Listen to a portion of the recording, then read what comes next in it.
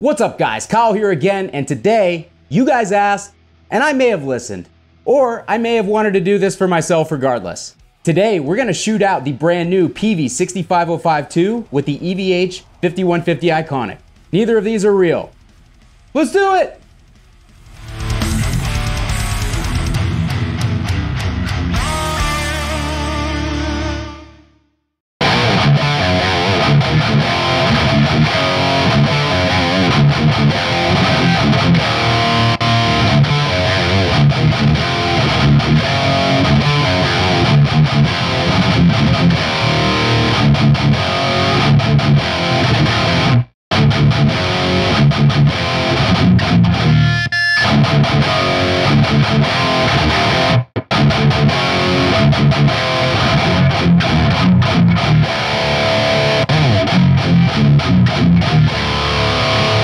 Alright guys, hope you're doing great out there today. If this is your first time here at my channel, my name is Kyle. What I do is I take awesome high gain amplifiers, overdrives, guitar cabinets, speakers, pickups. I record them with a simple SM57 setup, and I give you guys the unprocessed audio on your end. So if you're into E standard thrash riffs, drop C hardcore riffs, and dudes who are constantly covered in dog hair, you're in the right place. Hit that like button on the way out and consider subscribing to the channel so you don't miss any more of my stuff.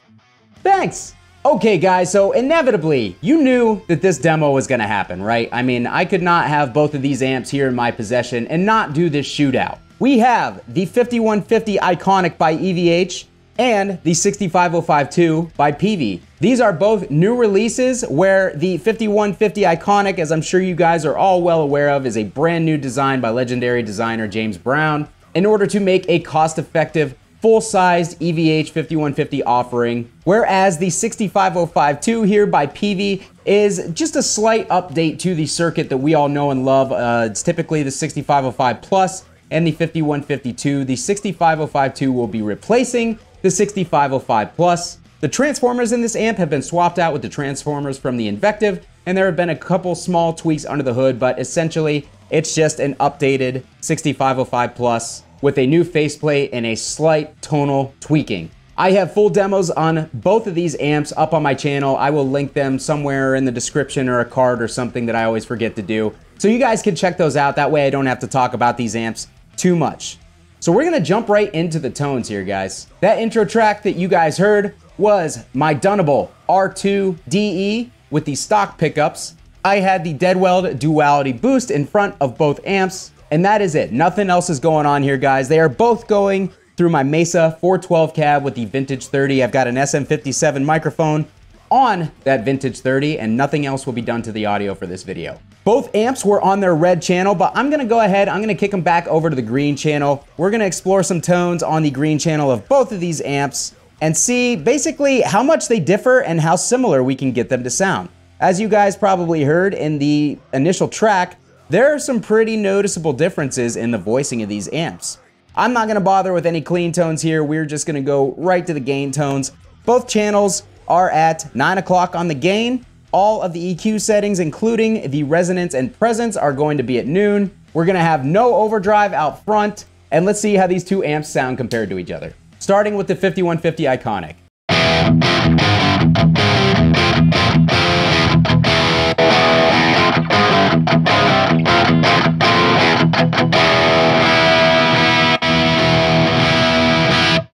So as you can tell right off the bat, the green channel on the Iconic is much fuller. It's got much less of a mid presence, I should say. The mids, that Cocteau Peavey mid thing that's always been going on in the original 5150 and 5152, not really present in this amp on either channel, but you really notice it when you hit them back to back. So this one has kind of got the EQ smoothed out a little bit more. There are no pokey frequencies, whereas you guys know that this amp classically has that big Cocteau sound. Some people are not a fan of that. I personally love it. I think it's what makes them sound so mean, especially when you tune down, and it's what makes them stand apart or stand out in a mix. But a lot of people hate that Peavey Cocteau mid thing, so the Iconic immediately is probably gonna be an amp that you're going to move towards. So let's go ahead and get these gains turned up because we don't really do low gain tones here at Belligerent Amateur Central. And I'm gonna apologize right off the bat. I have a little bit of a ground thing going between these two amps. So we're gonna have to deal with some buzz in this video. Iconic with a gain at 11 o'clock.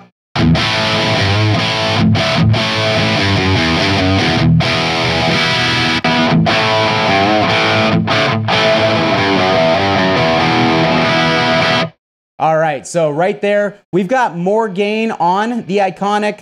We've got a lot more mids and a lot less bass on the 6502, 6505 too with the green channel. I'm gonna mess that up more than a few times, so get used to it. I'm gonna go ahead and bump that low end. I'm gonna bump the resonance, and I'm gonna bump the gain to see if I can kind of match the Iconic.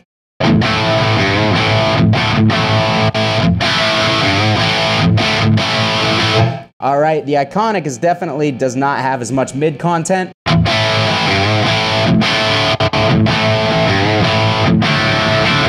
All right, so as it stands there, once we gave the 65052 a little help in the low end, it immediately filled out pretty nicely.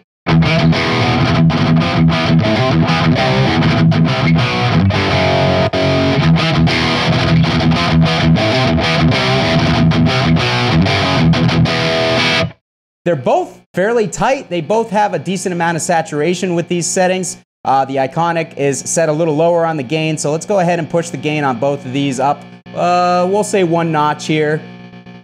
I'm actually going to remove a little bit of mids from the 6505. I'm going to add even more mids on the 5150 to try and balance them out, see how close we can get them to sound.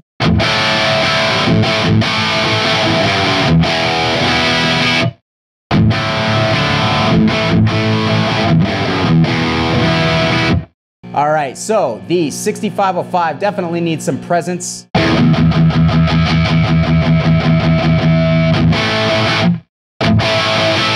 All right, so they're pretty close right now. The major difference, again, is that mid content. The 65052 just has a lot more overall mids. I wouldn't describe the Iconic as scooped, but the mids are definitely way more leveled off than they are on a standard 5150 style amp.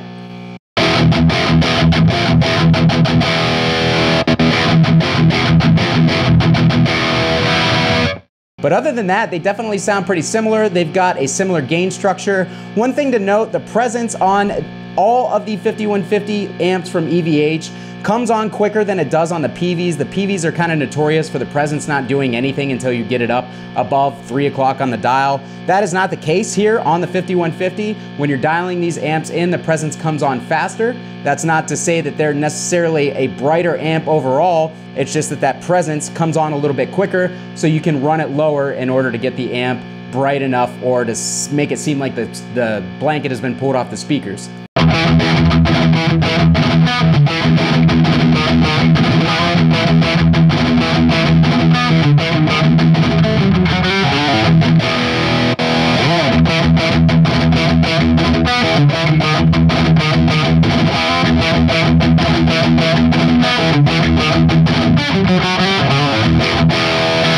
Okay guys, so overall we definitely got some more brightness coming from the 5150 Iconic. Let's add some high end from the 65052 and see if we can kind of get them a little bit more balanced out. I'm gonna bump the gain up even more on each amp to try and get it into more of a high gain, saturated type territory. I apologize for the buzz. There's probably not anything I'm gonna be able to do about that in post, so we gotta deal with it.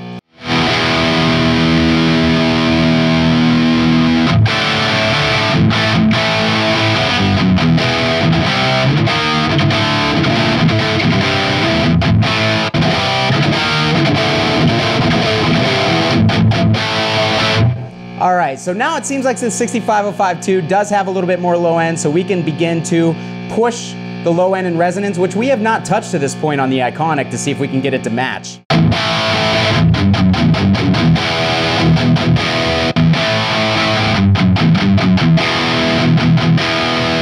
And just like that, they're pretty well matched.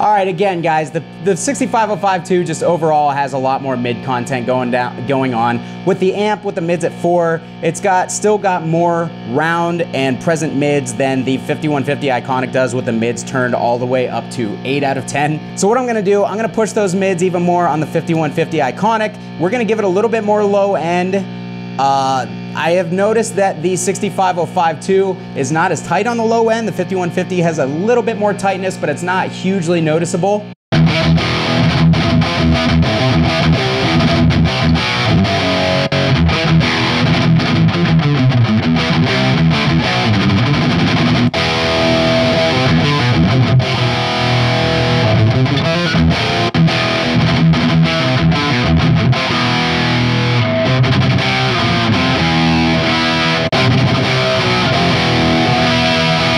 All right, so what I'm gonna do now, I'm gonna kick that Deadwell Duality Overdrive back in, and we are going to see how each amp reacts to a boost.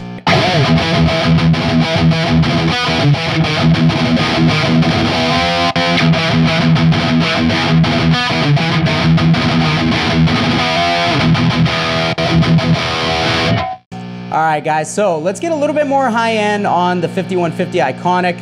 Overall, it sounds pretty similar. It's just missing that mid content that the 6505 Plus has, or 2 has going on. I'm gonna pull the highs back on the 6505-2 to see if we can get these things a little closer.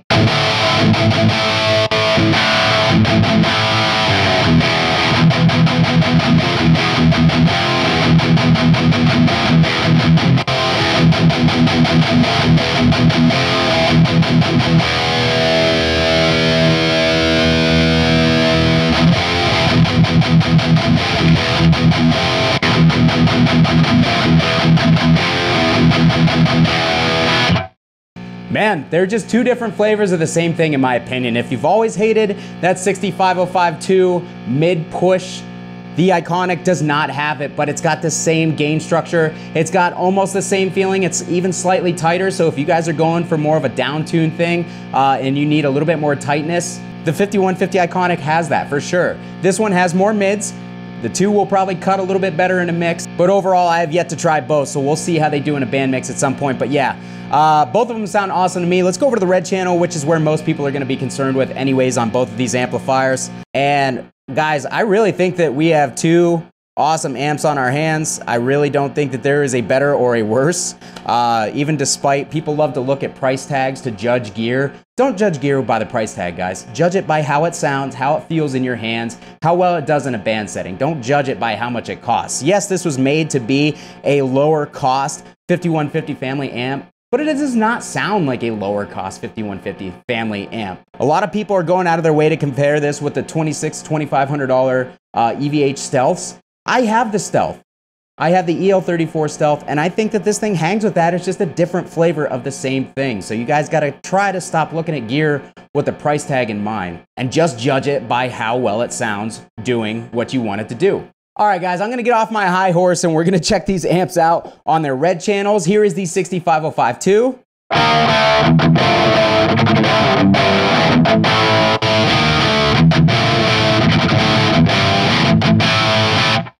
So immediately they sound really similar on this channel. The, again, 6505-2 has more of a mid presence, Cocteau mid thing going on. It sounds a little thinner at this gain setting, so let's go ahead and bump that gain up to, about 1030 on the dial. And over here, we're gonna do the same, about 1030 on the dial.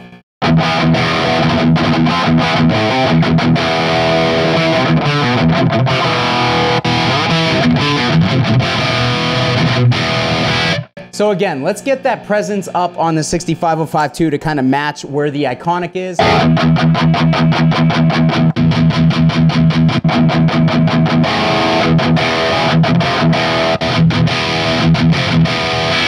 The regular 6505-2 just has way more mid content going on, so let's go ahead, let's get those mids up on the 5150. All right, so the 5150 Iconic's also sounding quite a bit fuller. Let's get the gain up to noon on both of these.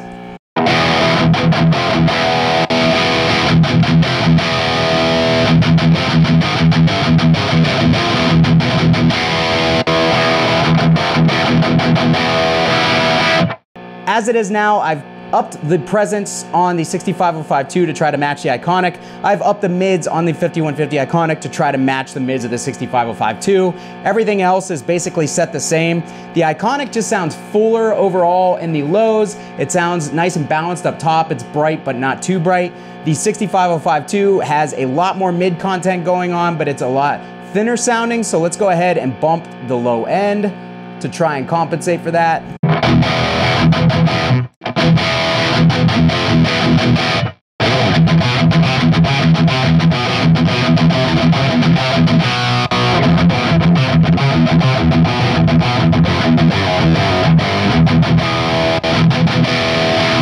All right, so the Iconic has more of a scooped thing going on again. It's tighter and punchier in the low end than the 65052 is, but the 65052 has the mids. So let's bump the mids back on the 65052, bump the highs up to see if we can match it a little bit.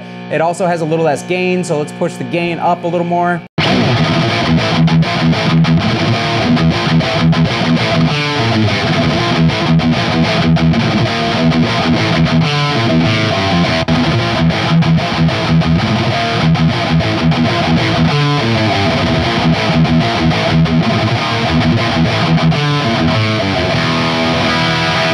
Okay guys, so the 65052 definitely has way more of a mid presence. There's no denying that. It's probably going to sit better in a mix than the 5150 Iconic will. The 5150 Iconic has some of the low mids and the mid mids scooped out of it. So I'm not exactly sure how well it'll work in a mix. I am going to take it to band practice as soon as chance I get to try and test that out. But overall, more mids and a little bit less high-end presence, whereas the 5150 Iconic, it has less mids, but it still has a really nice clarity to it overall, and it's also tighter without a boost. I do not have the burn engaged on channel 2. It definitely has more of a tight, punchy low end than the 65052 does with no boost in front of it, so that is a nice feature. I mean, I could honestly see combining these two amps to kind of fill the tonal spectrum out if you really wanted to, but we're trying to see the differences between the two, so I'm gonna go ahead, I'm gonna turn it back on. Let's go to drop D. All right, so as the gain's set, the Iconic is a little lower. We're gonna bump that up to 6 to match. I'm also gonna add some low end to see if we can fill in the low and low mids a little bit.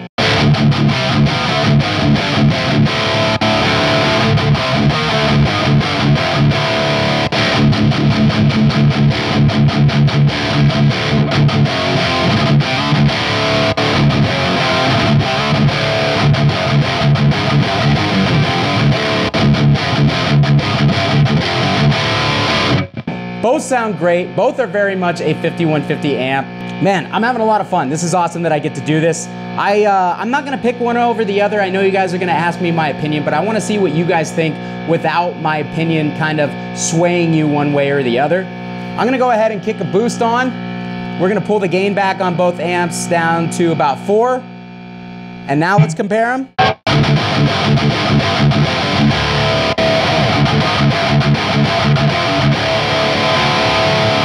They don't sound that different, guys. There's some subtle differences. Obviously, I have the mids dimed on the 5150 and I have them pulled back a little bit on the 65052. But as they're set now, they sound fairly similar in the room.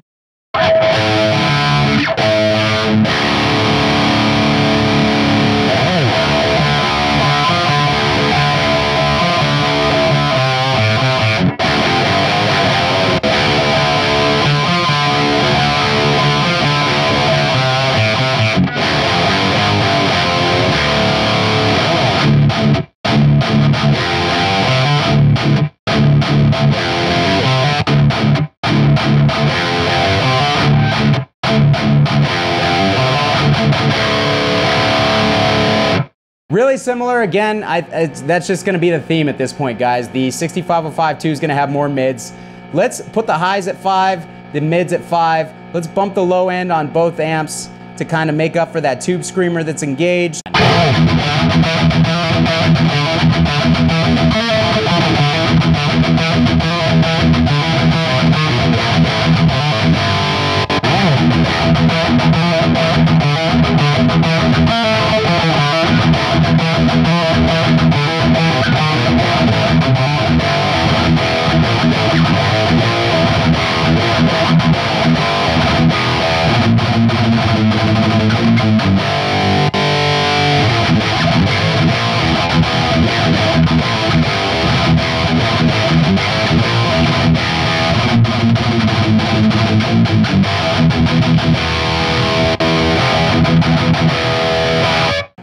All right, guys, I'm gonna bump the mids back down on the 6505, bump the highs back up.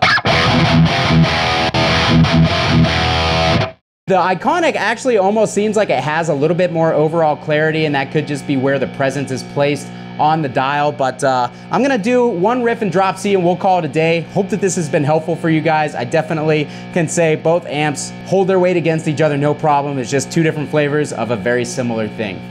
All right, last riff, drop C. Let's see how these amps sound, starting with the Iconic.